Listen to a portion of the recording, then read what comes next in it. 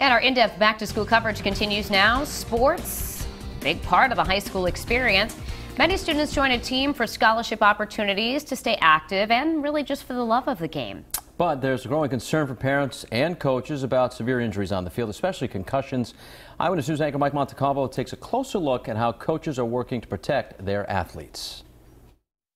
Technology and training has changed dramatically over the years. Improvements on equipment and the way teams practice in hopes of cutting down on players sustaining concussions.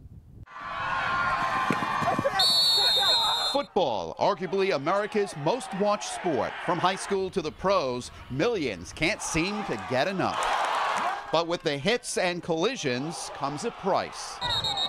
While injuries are part of the game, a real focus has been put on protecting all players, especially the prevention of concussions, a traumatic brain injury that's caused by a bump, blow, or jolt to the head or body. The damage can be devastating.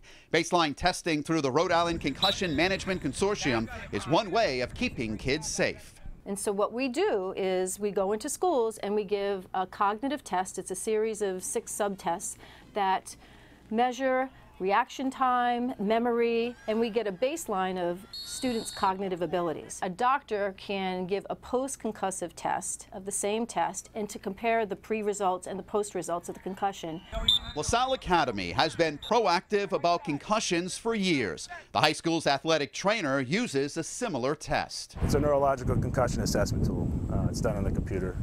It takes about 20 minutes on the computer. We do it in the computer lab. We do about 30 athletes at a time, and we primarily test the contact athletes. An athlete is tested upon joining the team. Then if he or she gets hurt, the staff compares the results to the baseline. And if the player is still showing symptoms of a concussion, they're sent to a doctor. After a player is cleared by a physician, they automatically go through a 6-step process. So obviously rest.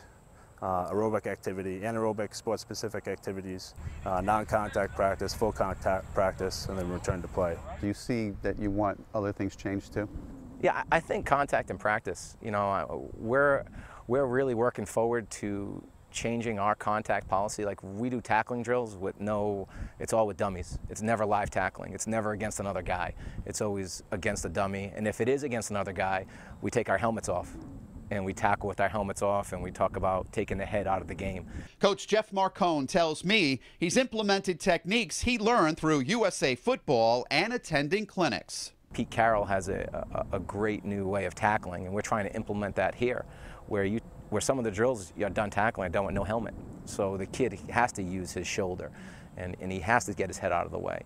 You know, and it's done, you know, very slowly. We don't 100 miles an hour, but it's done incrementally so the kids understand that, you know, you put your head in harm's way, you know, something could happen. Coaches must complete a concussion course before each season annually. And while football is #1, still a high number in hockey, lacrosse, and girls soccer. And Rob tells me he wants to start testing cheerleaders after seeing them suffer concussions. Mike Montecalvo, Eyewitness News. So what do you think? Is your child's school doing enough to keep the athletes safe from these concussions? We'd like you to join the conversation at our WPRI 12 Facebook page and weigh in.